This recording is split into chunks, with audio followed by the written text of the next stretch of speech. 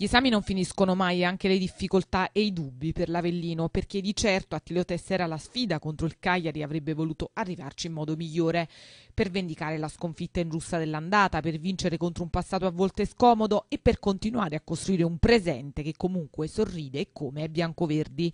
Il semaforo rosso è scattato con prepotenza a centrocampo, dove il tecnico perde D'Angelo per una brutta contusione al torace e spera di poter recuperare Mariano Arini. La distorsione alla caviglia sinistra non gli ha dato tregua neanche questa settimana, dopo che la scorsa aveva alzato bandiera bianca, e solo nelle prossime ore dunque lo staff medico e tecnico decideranno se rischiarlo o meno. In caso di decisione negativa le possibilità sono due. La prima è l'inserimento di Sbaffo come interno sinistro, come è successo con la Salernitana, con Paghera sempre play e Gavazzi sul centrodestra.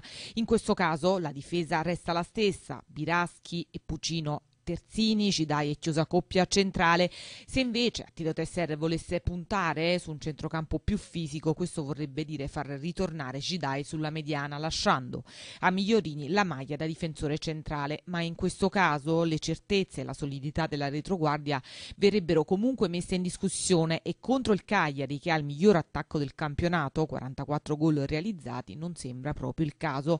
Ma il calcio è questo e a volte bisogna fare di necessità virtù. Bastien non si tocca nel ruolo di trequartista, mentre in attacco il ballottaggio tra Mokulu e Tavano, il belga in leggero vantaggio per una maglia da titolare al fianco di Gigi Castaldo, è apertissimo. Di certo per Super Gigi non sarà una gara qualunque, il desiderio di siglare il gol vittoria contro Massimo Rastelli è troppo forte.